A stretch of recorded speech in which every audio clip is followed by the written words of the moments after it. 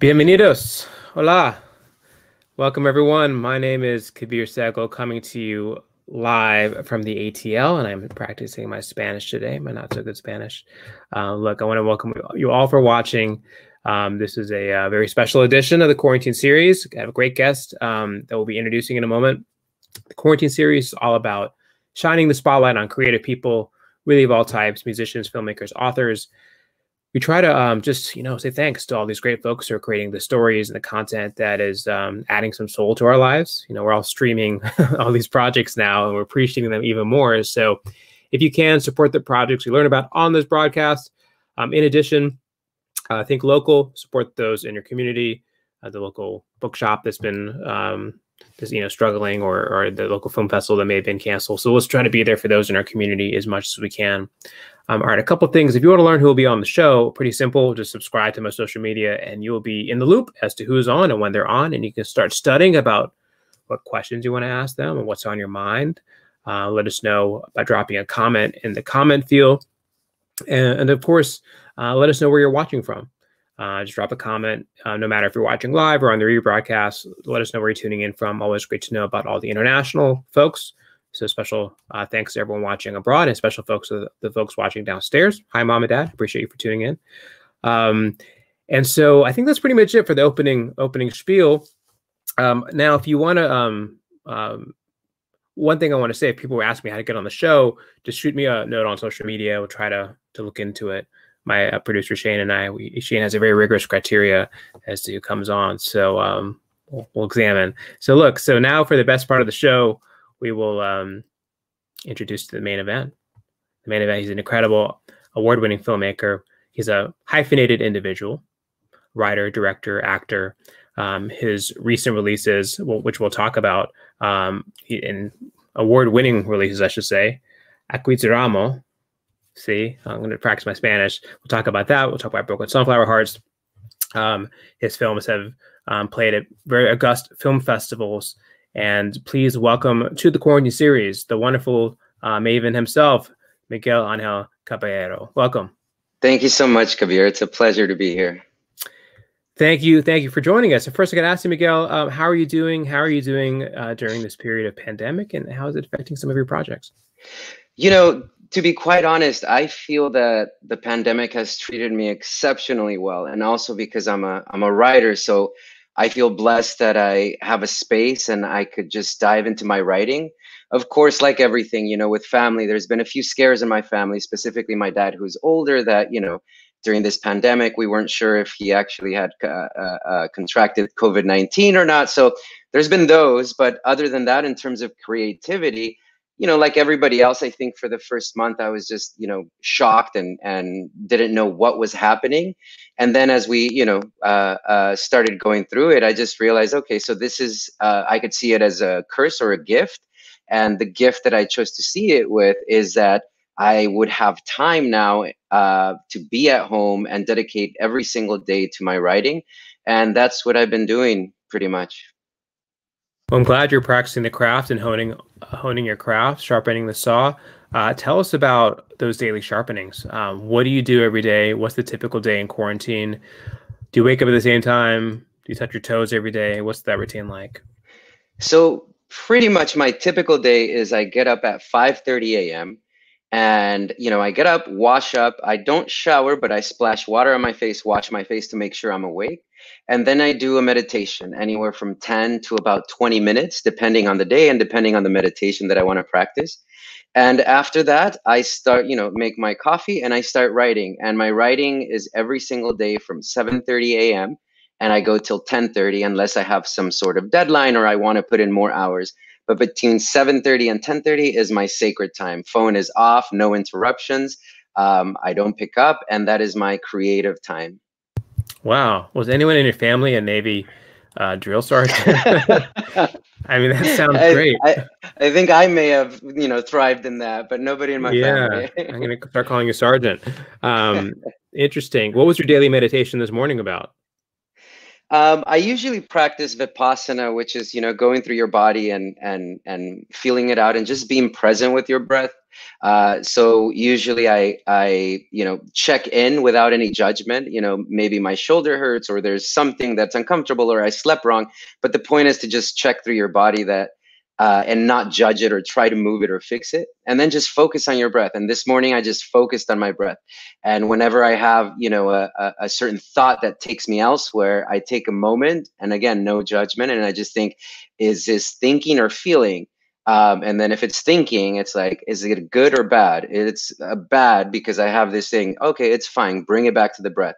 And I think that practice in the long run, it's just allowed me to, in my daily life, just be present in my journey, because a lot of time as writers and artists and filmmakers, we kind of have a goal and we tend to stop living the present moment in hopes of achieving that goal. And then we realize when we get there, then we set another goal and it's going to be a bigger goal or a different goal. And we stop living in the present moment instead of just realizing that our journey itself is a gift. Our journey itself is something to appreciate because it is part of the whole in our lives. Yes. Well, you'd be happy to know I am with you, observing you in this moment, and I'm observing myself, observing you in this moment. So we're here together. We do have a question. Juan Carlos is asking, what do you write about in the mornings? So Juan Carlos, I'm a screenwriter. At the moment, I'm working on a feature film. So the short film that's been doing the rounds right now, I'm now collaborating with my writing partner and we're doing a feature film. So it's been for the last 2 months that every single morning for the last 5 days, I've been writing the feature film version of this, but I have written other stuff. So it depends. It might be a TV show, it might be a feature film, but usually I go back and forth between TV and feature films. And I guess one thing I should add also, in case, Juan Carlos, in case you're curious, I was advised to do this and it really catapults my creativity into a different level. And for the first like 15 or 20 minutes before you start writing, read something creative, listen to an inspiring talk, listen to, read 10 pages of a book that you really like, because it really sets your mind into this creative mode instead of just kind of, rolling out of bed and sitting down and expecting creativity to come. For me, it's really helped me a lot to do that and then jump into the writing. And right now it's the feature film of Acuitzeramo. And let's talk about that. That's a good segue. Acuitzeramo, tell the audience what it's about and how the story really came to you. So the story of Acuitzeramo is about an elderly man living in a small rural town in Mexico, and his partner passes away. So he calls his partner's estranged son, and they haven't seen each other in 20 years. And he tells him, one, your dad has been living in this small town, and two, he was gay, and I was his partner. So this guy flies from Chicago to this small town in Mexico for his father's burial. And these two characters are challenged to see if through love, empathy, and compassion, they're basically strangers, if they could, bridge a cultural, generational, and, empathy gap that they lack, and see if they could heal each other from the death of a loved one. And the story really came about, the town of Acuitzeramo is an actual town in the state of Michoacan and in Mexico. And I actually grew up in that town and in the US, 6 months in each country until I was about 12 or 13 years old. And I remember growing up there were, older men and women that were single and they never really married. And, the story was that they never really found anybody that they could marry and they were single all their lives. So, as I grew older and I started reflecting back on this town of, these folks, and as I started accepting myself as a gay man, I started thinking, really, was it that they never really found anybody, or were they just not allowed to love openly the person they wanted to love? So I started writing the story about this elder living in this small town and how he loses friends once people start realizing that he's gay.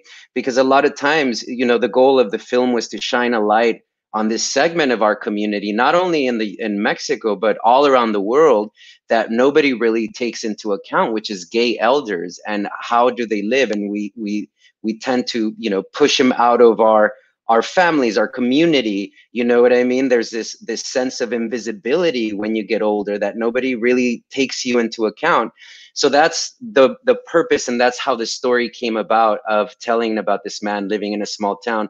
So I do think that Acuitzeramo is a story of one town, but it really represents every town, every community, every family where love and tolerance is lacking. So I think, you know, my goal was to make it universal, and not just, it's a very specific town, but my goal was to make it a universal story. Certainly seems that way. Thanks for sharing. I want you to put your producer hat on. Tell us about the creative team and how you sort of rounded out your team to make sure you had the best talent to make this project happen. So up until the 25th hour of our fundraising campaign with this film, we didn't have enough money to shoot it. And luckily, you know, things just kind of fell into place, and we still didn't have as much money. We had people from the US fly in. We had people from Mexico City, which were the camera crew and the equipment. And we have some people from the state of Michoacan. So usually in every project that I do, I have a shadow mentoring program along with my producing partner, Luis Aldana, who's the lead in the film as well. He's the younger one in the film. So we have a shadow mentoring program where we go out and we reach out to communities that are, you know, specifically underserved communities that don't have like a very strong film department or a film department at all in high school. And we bring them on board into our productions to sort of demystify what filmmaking is. Because me, myself, I'm the son of Mexican farm workers who, you know, like my resources in high school were very limited. I never stepped on set until, you know, I was 18 years old, but that's because I started acting. So I didn't know what this was at a young age, and it seemed like a far-fetched dream. So what we do with the shadow mentoring program is we get kids on board, high school usually, and we bring them on set. We pair them with the actor, we pair them with the director or the producer, and for a day they ask questions. They see that, you know, anybody could really do it, you know, that it's not that this dream, this pipeline dream that you can't achieve. So with this particular film, Acuitzeramo, I didn't have money for the key players. I didn't have money for one of the main players, which is like a script supervisor, an assistant director, a production manager. So there was 4 vacancies that I couldn't afford to take from the US. So what I did is I decided to merge the mentoring program in a more college level. So I went to speak to a director of a university in Morelia in the state of Michoacan, and I asked her, look, I'm doing this film. I usually have a mentoring program, and I'm willing to mentor 4 of your students that are willing to come on board. I will do the work for them. I will sit with them before production. I will nurture them. And once they come on set in these leading roles, I will be there every step of the way. So I was also director, producer, and kind of involved in every department. So I got the students, and before I left, I went into every department, script supervisor, I went into assistant director, and I made a folder of all the information that they were going to need and how, and a sort of how-to. So when I got to Mexico, I met with every single one, and I gave them a crash course in filmmaking. They had studied film, but I gave them a crash course in specifically in how we do films here in the US. And I guided them through the entire thing, and they came on board into key positions. And it was just a blessing. It was the best thing that could have happened. They were very eager to learn. They said they had an amazing time on set, and it really helped us be able to tell this story with their help. So it was a sort of a give and take synergy that we had with these students. And that's how, in terms of crew, that's how my crew completed. Wow. I love the origin story and how it all came together. It's certainly these can be marathons, and I'm glad you had a great team around you. Right. This film recently won an award, right? Yes, we've traveled. We're at the end of our festival run, but the film actually, initially I was a little hesitant because I didn't know if it was going to translate, even though I wanted to tell a universal story. And I told my producing partner, let's just not expect a lot. It is in Spanish mostly, except for the last scene. So let's just, write it out and be thankful that we did this story and see where it lands. The film is played at over 40 festivals, and it's Wow. won 15 awards. including Best Short at the American Pavilion at the Cannes Film Festival, and the Imagen Award here in the US, which is a prestigious award for the Latinx community. So it's caught wildfire, and this is like beyond a dream of all the places that it's been to, and mostly because all we wanted to do in making this film is share it and spread love and spread, you know, empathy to folks that were open and willing to see the film. And I think these festivals have definitely served as a platform for us to share this story, and we're super grateful of every single festival that we've played at and every recognition as well that we've gotten. Yeah, well, congratulations, and you deserve all the credit. Let's just look at here. Juan Carlos is saying felicidades. So getting congratulations to the audience. So let's switch gears and talk about some of your other projects. Broken Sunflower Notes. What a special project this is. Tell us a little bit about it and what the audience should know about it.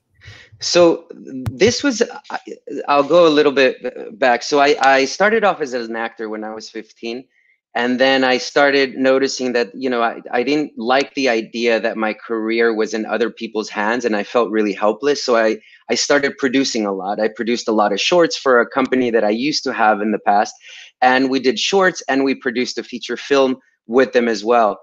And then there was a moment that came that I felt, you know, I'm just not getting as much satisfaction from acting as I am from, like, my passion was to write and tell these stories that had the urge of coming out of me. So I stopped what I was doing and I switched gears and I started writing and directing. And Broken Sunflower Hearts is actually the first film that I outside of college that I wrote, produced, and directed. And, you know, we feature the same character, Anthony, as in the film of Acuitzeramo. And it's about a single gay father who's raising his daughter on his own. And, you know, a year after their breakup, his ex shows up at the door. And, you know, he's trying to get back together, trying to maybe mend their past. So it's a story about, you know, the alchemy of love, I like to say, when you have a breakup and you know that you can't be together, but there's a lot of love. There is a transformation or an alchemy that happens in terms of a friendship. And then, I mean, I'm sorry, a love relationship in terms of mates. And then when it transitions into a friend, and there's also a daughter involved between both of them. So I really wanted to tell this story. It's loosely based on my experiences as a gay man. I don't have a daughter, but it's based on my relationships in the past. Sometimes when a relationship ends, you still love the person. The love does not go away. You don't hate them. You don't want them to go away. But how does it transition into a friendship love? And it's just very heartbreaking when the love exists on both sides, but you realize that you just cannot be together in that way. So that's Broken Sunflower Hearts, is about that, about the alchemy of love. What was the initial audience response to the project? I'm intrigued by this story.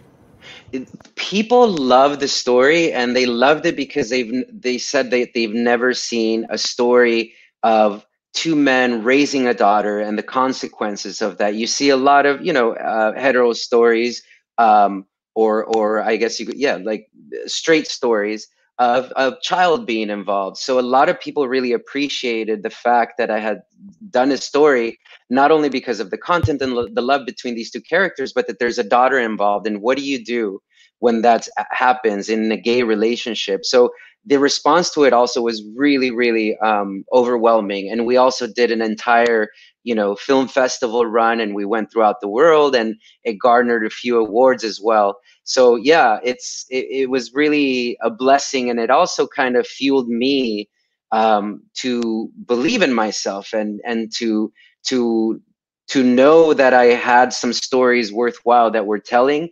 And, you know, it planted me as a director that now, you know, with Acuitzeramo, I went off and, you know, I had the confidence of, I know what I'm doing. I've been in this business for so long, and I've done the work. So it really helped. And I feel Broken Sunflower Hearts is the beginning of my writer director career, and when I veered off.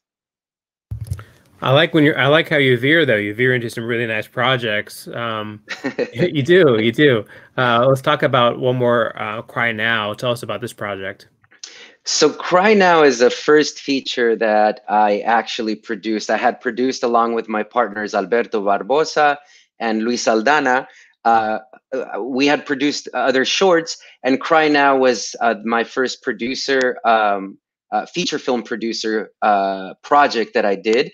It was written by Alberto Barbosa and directed by him as well. And it's the story about a street artist that, he's trying to find his way, he's trying to find himself, and he falls in love with a tattoo artist. And we follow their journey through the underground music of Los Angeles to see if they actually can end up together. So Alberto did an amazing job in terms of like really being authentic of the music places that we see in Los Angeles. The interesting thing about this movie is that like everything, you just never know where it's going to end up. But it had a couple distributors, and one of them sort of went out of business or bankrupt or whatnot. So this film is actually stuck until 2023, until it's going to be available for the public. So nobody has really seen the film outside our premiere and outside of a few private screenings. So we're all really looking forward to sharing this film with everybody. But as of now, unfortunately, there's going to have to be a longer wait because it's stuck in a sort of distribution hell, if you will. Yeah, I hear you. Well, I want to get your website up here so people can learn about you and find out where to discover your projects. Well, there's your Twitter handle, Miguel Angel 1111. You can also go to his website. And I really think it's important to see his website because you can learn about the incredible portfolio projects that you have. Really a pleasure to have you on the show, Miguel. Thank you, Kabir. It's such a pleasure to be here, and thank you so much for having me. All right, that's our show today, everyone. Make sure to subscribe to my social media to learn who will be on the show, and make sure to take care of yourself. It's tough out there. All right, take care, everyone. Have a good night.